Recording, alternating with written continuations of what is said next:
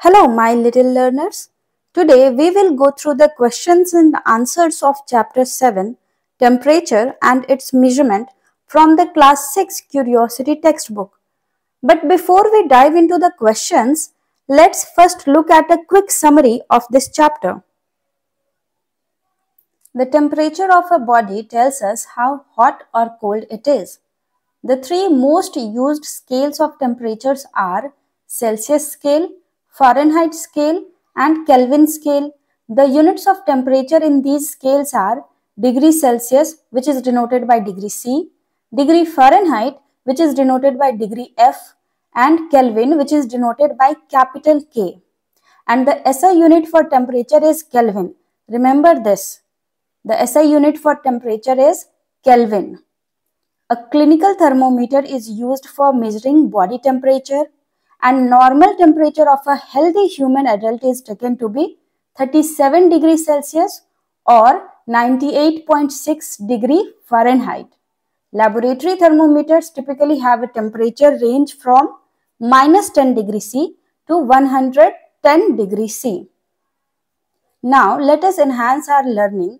Question number 1 is, the normal temperature of a healthy human being is close to dash, and the options are 98.6 degrees Celsius, 37 degrees Celsius, 32 degrees Celsius or 27 degrees Celsius. So students, we know that normal temperature of a healthy human adult is taken to be 37 degrees Celsius or 98.6 degree Fahrenheit. So the correct answer is option number 2, 37 degrees Celsius. Question number 2 is, 37 degrees Celsius is the same temperature as dash, and options are 97.4 degree Fahrenheit, 97.6 degree Fahrenheit, 98.4 degree Fahrenheit or 98.6 degree Fahrenheit. So let's convert 37 degrees Celsius into Fahrenheit using the formula degree Fahrenheit is equal to 9 by 5 times degree Celsius plus 32. Now substitute degree Celsius with 37 and calculate. And by calculating, we see that we get degree Fahrenheit is equal to 98.6. So the correct answer will be option number 4, 98.6 degree Fahrenheit. Question number 3, fill in the blanks. The hotness or coldness of a system is denoted by its temperature. The temperature of ice-cold water cannot be measured by a clinical thermometer, and the unit of temperature is degree Celsius or degree Fahrenheit. Question number 4. The range of a laboratory thermometer is usually dash. So we know that the range of a laboratory thermometer is usually minus 10 degrees C to 110 degrees C. So option 2 will be the correct option. Question number 5. 4 students used a laboratory thermometer to measure the temperature of water as shown in figure 7.6. Who do you think followed the correct way for measuring temperature? Student 1, student 2, student 3 or student 4? Students, let's recall the correct way to measure temperature with a laboratory thermometer. So the bulb of the thermometer must be fully dipped in the substance without touching the container, and the thermometer should be kept vertically. Now if we look at the figure, student 3 and student 4 have their thermometers touching the container, which is incorrect. Student 1 is not holding the thermometer vertically, which is also incorrect. So only student 2 follows the correct method. So option number 2, student 2 is the correct answer. Question number 6.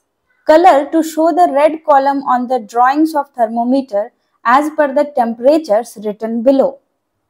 Let's see first picture. So it has 0 to 10 divisions. So each line represents 2 degrees Celsius. For 14 degrees Celsius, color up to 2 small lines above the 10 degrees C marks. Again, for second picture, it has 10 divisions. So each line represents 1 degree Celsius. So for 17 degrees Celsius, color up to 7 small lines above the 10 degree C mark. For third, it has 20 divisions, so each line represents 0.5 degrees Celsius. So for 7.5 degrees C, color up to 15 small lines above the 0 degree C mark. Question number 7. Observe the part of thermometer shown in figure 7.8 and answer the following questions.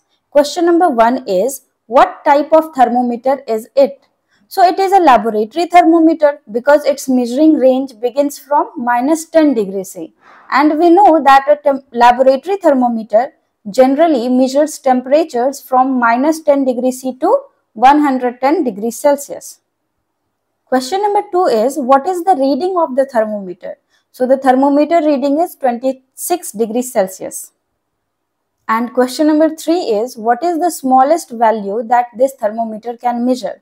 So the smallest value this thermometer can measure is minus 10 degrees Celsius. Let's see question number 8. A laboratory thermometer is not used to measure our body temperature. Give a reason. So, a laboratory thermometer is not used to measure body temperature because it does not have a kink in its capillary tube. The kink in a clinical thermometer prevents the mercury from flowing back immediately, allowing time to note the reading after removing it from the mouth or our body. Since a laboratory thermometer lacks this kink, the mercury level falls as soon as it is taken out of the body, making it impossible to record the correct temperature. Question number 9. Vaishnavi has not gone to school as she is ill. Her mother has kept a record of her body temperature for 3 days as shown in table 7.4. Now question is, what was Vaishnavi's highest recorded temperature? So Vaishnavi's highest recorded temperature was 40 degrees Celsius. On which day and at what time was Vaishnavi's highest temperature recorded? So Vaishnavi's highest temperature was recorded on the first day at 7 p.m. On which day did Vaishnavi's temperature return to normal? So the normal body temperature of a healthy human body is 37 degrees Celsius. So Vaishnavi's temperature returned to normal on the third day. Question number 10.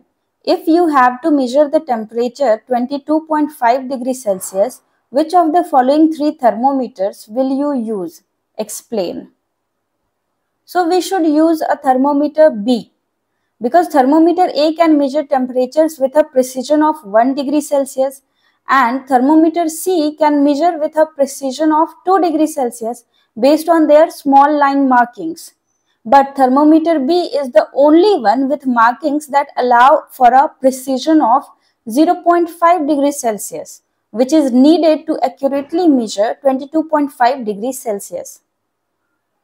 Question number 11. The temperature shown by the thermometer in figure 7.10 is, options are 28 degrees Celsius, 27.5 degrees Celsius, 26.5 degrees Celsius or 25.3 degrees Celsius. So 0 to 5 has 10 divisions, so each line represents 0.5 degrees Celsius. The thermometer reading shows 5 lines from 25 degrees Celsius, so the temperature is 27.5 degrees Celsius. And the correct option is second option, 27.5 degrees Celsius. Question number 12. A laboratory thermometer has 50 divisions between 0 degrees Celsius and 100 degrees Celsius. What does each division of this thermometer measure? So the temperature difference indicated between 0 degrees Celsius and 100 degrees Celsius is 100 degrees Celsius. And the number of divisions between these marks are 50 divisions as given. So one small division can read 100 divided by 50, which is equal to 2 degrees Celsius. That is, each division of this thermometer can measure 2 degrees Celsius precisely. Question number 13. Draw the scale of a thermometer in which the smallest division reads 0.5 degrees Celsius. You may draw only the portion between 10 degrees Celsius and 20 degrees Celsius.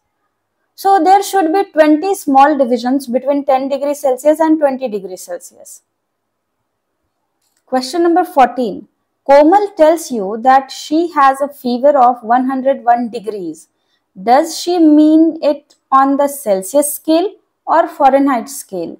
So she is referring to the temperature on the Fahrenheit scale. Human body temperature does not normally go below 35 degrees Celsius or above 42 degrees Celsius, which corresponds to approximately 95 degree Fahrenheit to 107.8 degree Fahrenheit. Students, the temperature at the core of the sun reaches as high as 15 million degrees Celsius. Are there objects in the sky that have even higher temperatures? There is no limit on the highest temperature that can exist. However, as per scientific understanding, there is a limit to the lowest temperature that can be achieved. It is close to minus 273.15 degrees Celsius, which is equal to 0 Kelvin and is called absolute zero. That's it for today, students. Keep learning and stay curious. See you next time. Bye-bye.